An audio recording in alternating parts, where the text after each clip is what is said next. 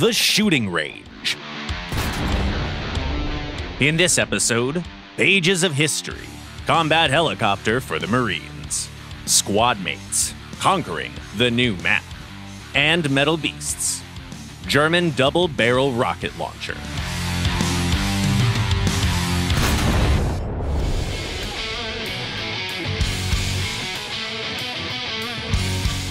Two years ago, the Metal Beasts featured the Swedish USH-405. It's been unique for quite a while, but that's about to change. Today we'd like to introduce its sibling in arms, the German Raketenautomat. Don't be confused by its silly looks. It's actually the most dangerous member of the Stag Beetle family. Its main caliber is a twin 81mm grenade launcher with elevation angles between -10 and +20 degrees. The mechanized ammo racks store 18 grenades, with additional ones found in the center of the hull. The engine and transmission compartment is in the rear, while the 3 crew members are in the front. Similar to the Swedish vehicle, the best part about this one is the weaponry. The Raketenautomat can shoot high explosive grenades with a penetration rate of 330mm. No tank at this battle rating can catch such a pitch. Each of the launchers can send a grenade at the enemy every 0.5 seconds. In the game, that means that if you catch someone in your sights and they fail to shoot first, you win. Still, we'd like to warn you against getting trigger happy. Spraying your enemy with grenades is impressive, sure, but your ammo pool might vanish before you can say zip. Admittedly, it's not as big of a problem for this vehicle compared to the Swedish one, since it can always reload using additional grenades from stowage. But it's still very much possible to waste them all, so you'd better stay ammo savvy. Now, the mobility of the Raketenautomat is far from impressive. We wouldn't call it slow, but it's clearly not fast enough for flanking. And that's what defines the tactics for this vehicle. We recommend you stick to the classic SPG tactic. Attack from positions behind your allies' backs or from places that hide your hull. By the way, the design of this vehicle is pretty friendly to such moves. The rocket launcher's in the front, so you can fire at the enemy without exposing your hull that much. As a bonus, the depression angle reaches 10 degrees, so you can use the landscape to your advantage. By the way, we'd also like to suggest binding separate keys for firing the left and right launchers. It might be of great use when you turn a corner in urban combat. This new German machine offers a great handy design and an impressive level of firepower. We hope it'll bring you some enjoyable experiences and numerous victories.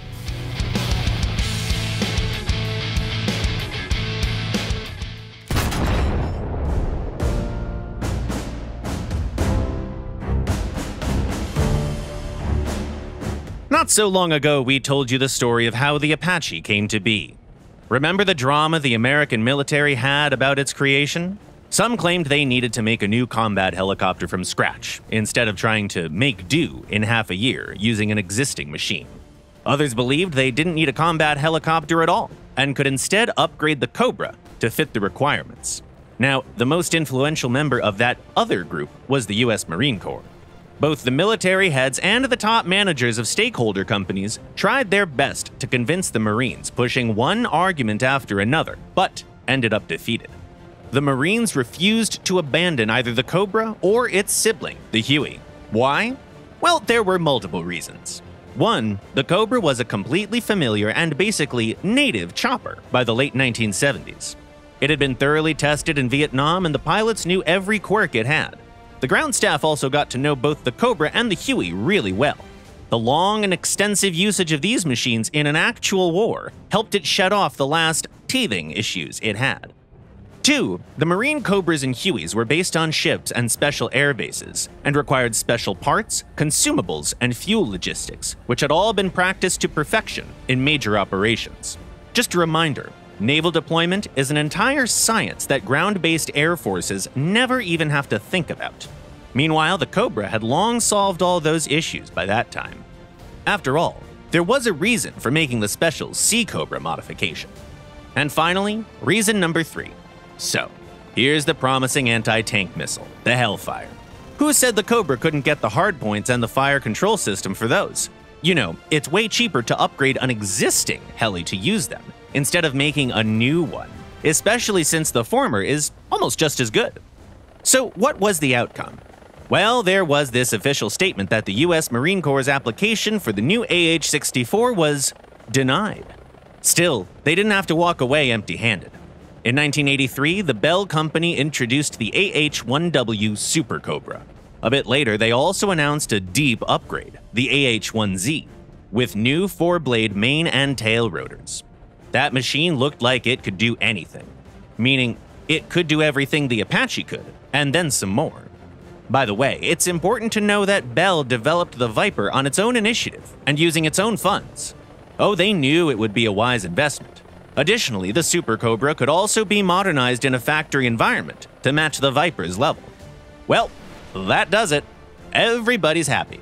The Marines got what they wanted, fed their feeling of uniqueness and elitism, and reinforced their fame as the troublemakers. Bell kept its order numbers up.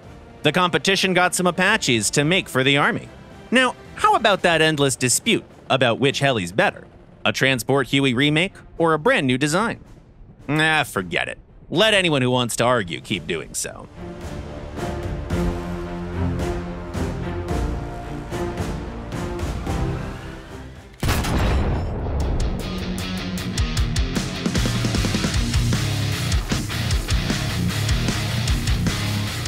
We've already made the welcome tour around the new map, and many players must have had the chance to try it for themselves. So now we'd like to give you a few tactical ideas that might help you and your squad mate lead your entire team to victory on this map. Get the ignition. We're going to the Iberian Castle. The landscape and roads on this map are pretty symmetrical, so our recommendations stay true for both teams. In Scenario 1, the squad spawns in the southern point and heads inside the castle. One player should move towards point C, while the other one should follow the outer edge of the wall towards square E. This way you can organize crossfire at any enemy attacking the western part of the map. Once the inner yard of the castle is clear, the first player can capture point C. The other one doesn't need to wait around. It's better if they change position. Move to the center of E4 if you're on the northern team, and D3 if you're on the southern one.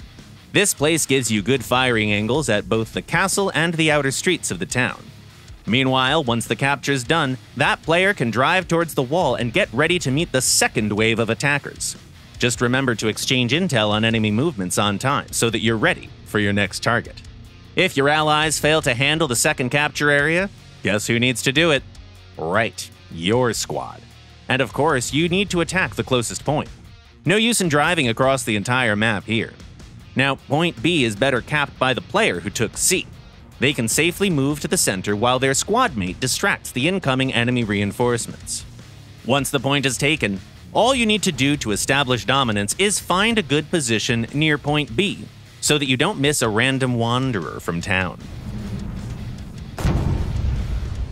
Now, Scenario 2 implies obtaining control over the map's center first. The squad mates should spawn at different points and move in parallel until one of them is right next to B, and the other one is nearby, a couple blocks away at worst. Should one of the players meet resistance, the other one should be able to help them on time. Chances are the enemy will be so consumed by the fight that they won't be able to realize they're being flanked or react to the new threat. Once this direction is clear, finish your cap and act according to the situation. Your allies were successful in attacking the other one and got the second point? Great! You can now switch to defense positions. E4 and E5 for the northern team, or D3 and C3 for the southern one. These are great places for reducing incoming firepower and preventing the enemy from getting close to the center. If your allies couldn't bring any good news, it's time to attack the castle point. The attack might follow the first scenario, just in the opposite direction. One of the players should follow the closest route to the capture area, while the other one should follow the wall to the enemy side. A strike to the rear would be a nasty surprise for the enemy, making the liberation of the castle considerably easier. As always, there's room for experimentation. Adjust the tips we give to your playstyle or the situation at hand. With more experience, you'll be able to make new plans on the go and implement them just as quickly. Just remember, the key to success is timely data exchange between you and your teammates. And now, it's time for us to answer some of your questions.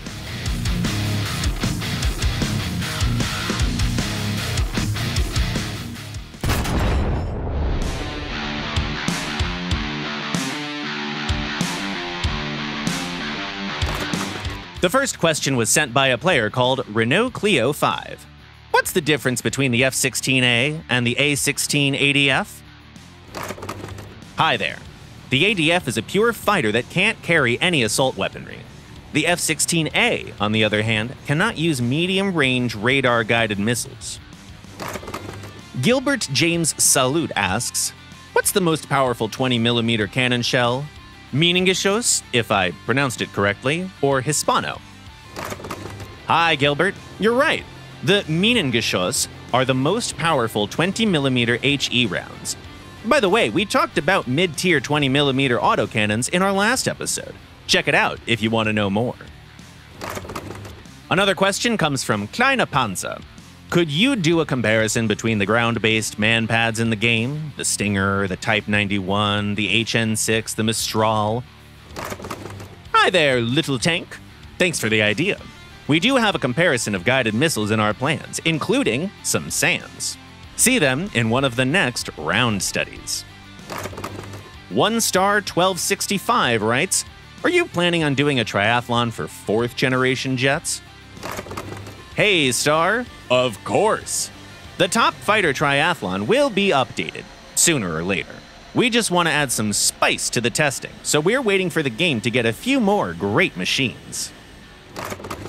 And the last comment for today was written by Sir Pufferfish. Will jets such as the Eurofighter Typhoon, FA-18 Hornet, and F-15 Eagle be eventually added to War Thunder? Greetings, Sir Pufferfish.